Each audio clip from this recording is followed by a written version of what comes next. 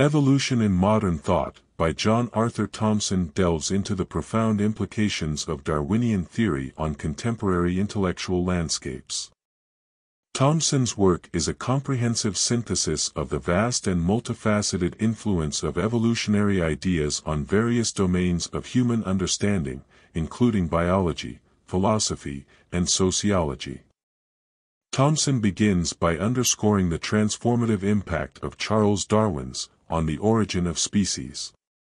This groundbreaking work not only revolutionized biological sciences but also instigated a paradigm shift in how humanity perceives itself and its place in the natural world. Thomson elucidates how Darwin's theory challenged the static view of life forms, positing instead a dynamic, ever-changing biological world governed by natural selection.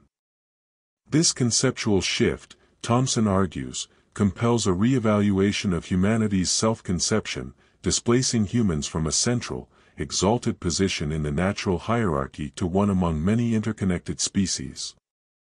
In exploring the scientific ramifications, Thomson highlights how Darwinian evolution provides a unifying framework for understanding the diversity of life. He details how this framework has been instrumental in integrating disparate biological phenomena, from genetics to paleontology. The principles of variation, heredity, and adaptation, central to Darwin's theory, have paved the way for subsequent scientific discoveries, fostering a deeper comprehension of life's complexity. Thomson's analysis reveals the profound interconnectedness of all life forms, emphasizing that the evolutionary narrative is not merely a biological concept but a fundamental truth about the nature of existence. Thomson also addresses the philosophical implications of evolutionary thought.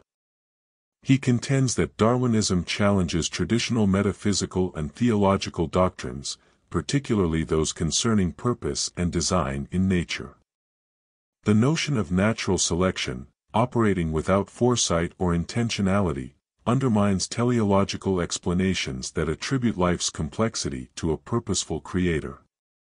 Thomson argues that this has led to a more secular, materialistic worldview, where the randomness and contingency of evolutionary processes replace the notion of a preordained cosmic order.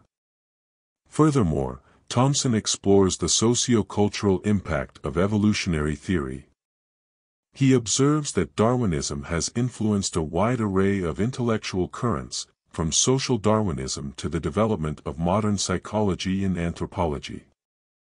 The application of evolutionary principles to human behavior and society has been contentious, often misappropriated to justify social inequalities and imperialistic agendas.